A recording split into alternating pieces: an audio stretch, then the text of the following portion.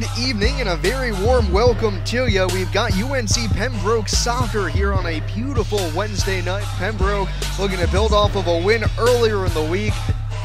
Lays it off to Barr into the box, finds an open player, shot, save, beautifully done by Gino Ryan.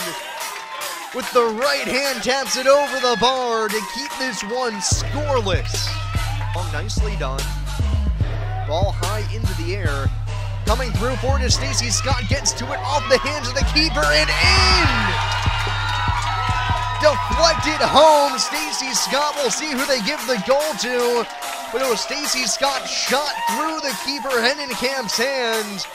Through into the goal, but Ryan plays it into the box. Pittman tries to win the header. It falls cleanly for the Braves in front of the net and tapped home! A second goal in nearly as many minutes for the Braves. Off of a broken free kick out in front of the goal mouth.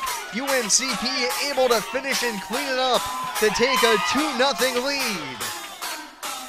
Here on the near side, heads towards the corner. Floats it into the box. Maya Grimes all alone, nets it. 3-0 Braves, and that'll be icing on the cake.